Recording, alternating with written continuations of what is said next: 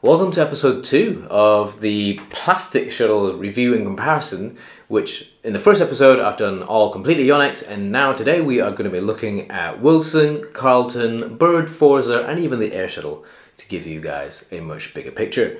So here we are going to start very quickly with the Wilson shuttles. The Wilson Championship grade straight away to begin with. On the packaging itself, so obviously here it's a 6 shuttle packaging, and again it has the slow, medium, fast shuttle speed to begin with, and we have all consistently medium shuttle speeds. So here you can actually see on the inside it only has a Wilson sticker on. It doesn't say what model it is. It shows a natural cork, and so here I have a Yonex Mavis 600 to compare with. It's actually quite similar. It's got slits instead of little squares, but yes, the 600 has the chevrons whereas these don't.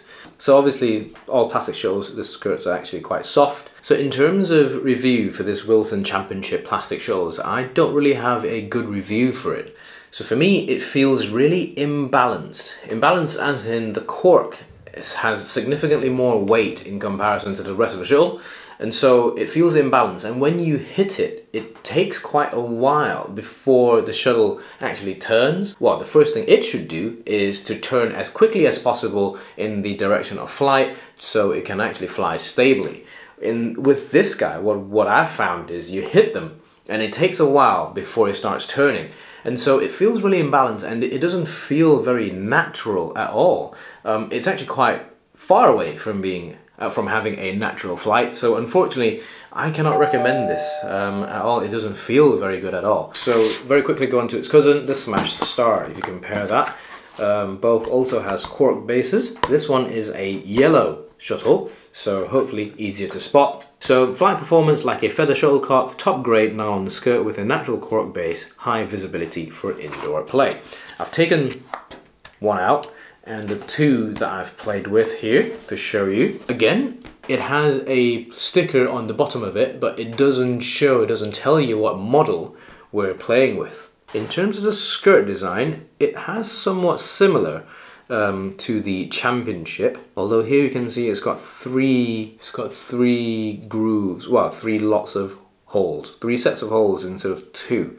So very minute difference in terms of the skirt design. In terms of play, however, instantly I felt that this was a lot better feeling compared to the Championship. It reminded me a lot in comparison to the 600, which was fairly slow. It's a fairly slow nylon plastic shuttle, but at least it was pretty consistent about it. The change in speed isn't as drastic as some of the plastic ones here. The next shuttle that we're going to be looking at is what they call Bird 3.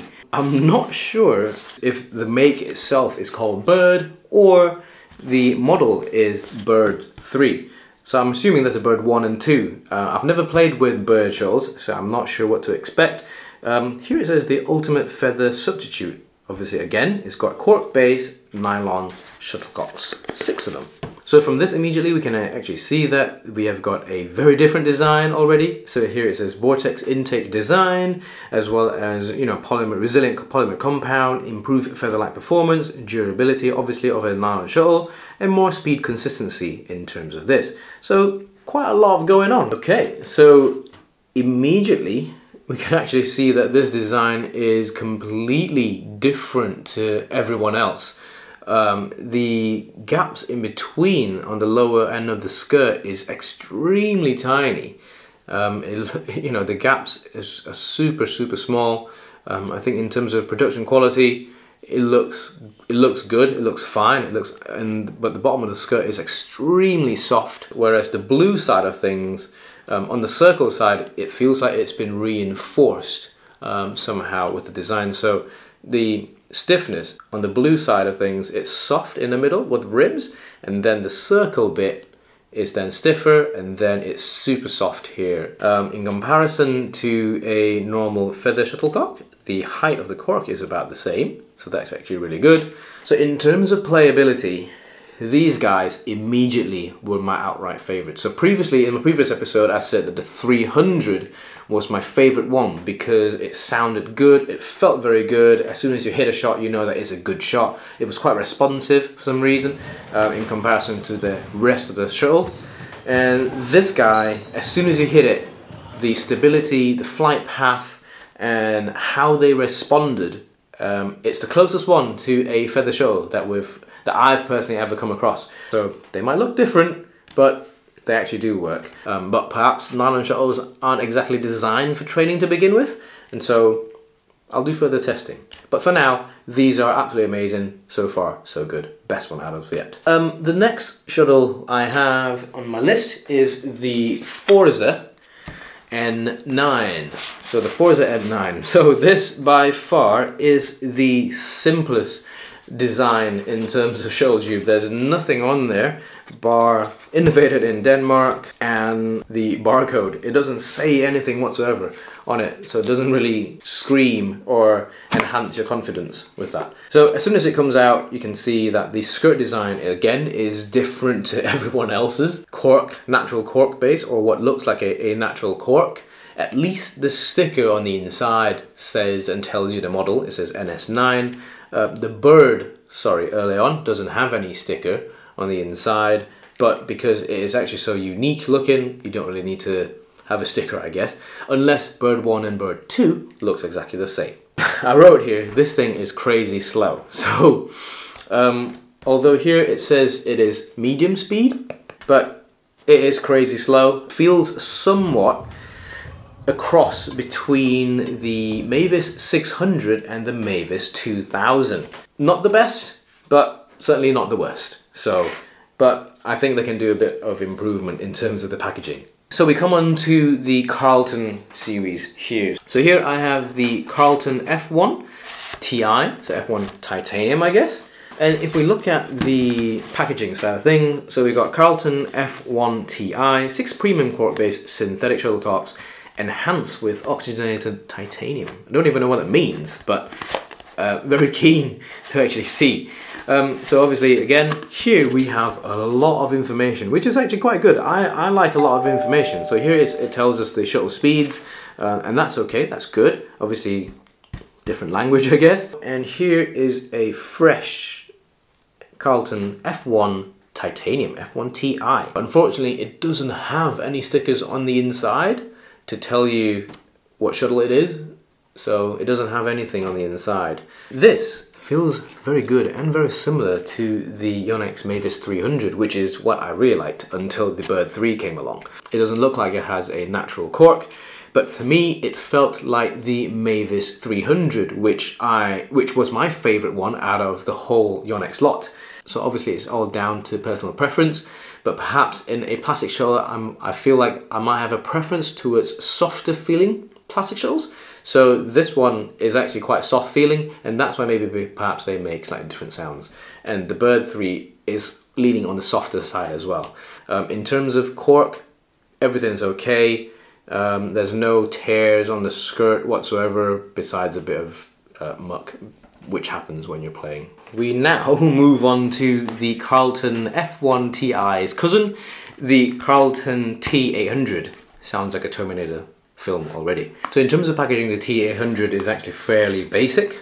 So obviously it's got the speed, the shuttle speeds that we've been testing. So obviously we use all the medium speed shuttles and nothing really else going on there, as we can see here. So this is a fresh one. That reminds me of the Yonex Mavis 10, so which perhaps they compete directly against each other.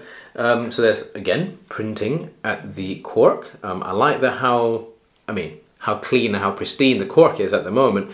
So Carlton obviously says made in England, and again it doesn't have any stickers in there whatsoever. Here you can actually see that the skirt design, obviously some of the cutouts doesn't really come off completely here, but I'm not sure if that is a design issue or is that a quality control issue. So on here you can actually see the punch outs come out cleanly, whereas on this side it doesn't. But I think this is more of a beginner shuttle. So in terms of play, as you can see, again, we have damage ever so slightly, but mainly it is more stencil ink on the strings that comes off on the cork side of things. It doesn't dent as seriously as the Mavis 10. Here you can actually see, quite similar to the 10s, but as this is a synthetic cork, and perhaps I'm not sure if there is a design element to it to where the weight sits in between the whole shuttle. This thing is extremely fast, but it'll be good for a beginner game. So if you're just lifting to each other or just trying to get it over the net, this will be quite good for you. Last but not least, we have the Airshuttle. So Airshuttle, obviously I've reviewed that previously when I first started the channel not long ago. And so here we have the second generation, but they're amazing. Packaging wise, I think the Airshuttle brand is on there. It doesn't say anything much except outdoor shuttlecock with increased resistance to wind. So that's actually quite good. It tells you what they are, and yeah, wind resistant, good flight trajectory, durable. So yeah, it doesn't have any sticker on this one, but it is super catchy and you will 100% see them very well even if you're outdoors. Obviously in my review I obviously mentioned that these are suited to the outdoor badminton game, not necessarily for the indoors. We tried to play it indoors during the test alongside all these shows and it was almost impossible. I've completely forgot how head heavy this cork is, and this thing is completely solid, the stiffest and most solid of every single one that we've tested, including the Yonex batch, and so I really wouldn't recommend you playing them indoors with these. Also in terms of rackets and strings, rackets should be using normal rackets, but for strings, the softer you go, the more fun you will have with these. So hopefully you guys found something like this very useful, which helps you decide on which plastic nylon shuttlecock for you to buy. Obviously they can never come close and beat the actual feather shuttlecock, especially ones as good as the AS50s from Yonex. But no matter where you are, there's always a way for you to play badminton, and hopefully comparisons like these will help you make better choices. If you have any questions, listen down in the comment section below. I'll do my best to answer them, and I will see you in the next